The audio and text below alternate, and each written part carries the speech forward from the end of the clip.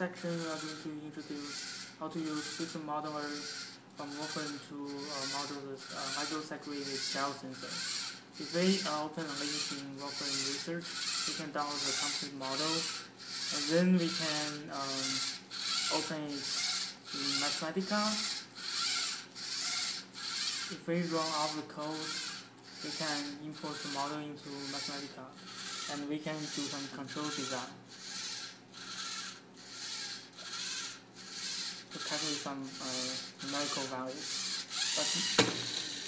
But more importantly, we have this 3D animation, and we can directly call system modeler in Mathematica. So this is a simulation center in system modeler, and we can plot all these parameters related to gel sensor and the robot itself. But I haven't been fully understood what those parameters are, but you can plot something.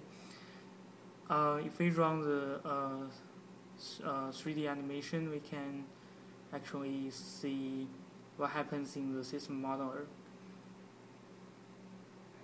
Okay, it's running. Going to process for a while.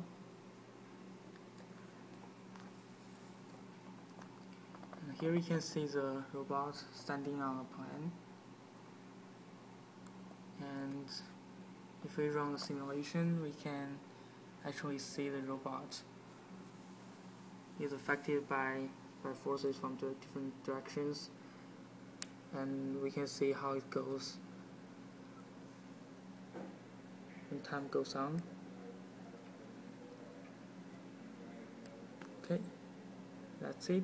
So that means we can actually develop the model using system modeler and actually change the parameters and see what happens in real time, and we can dig into more about the robot itself. Okay.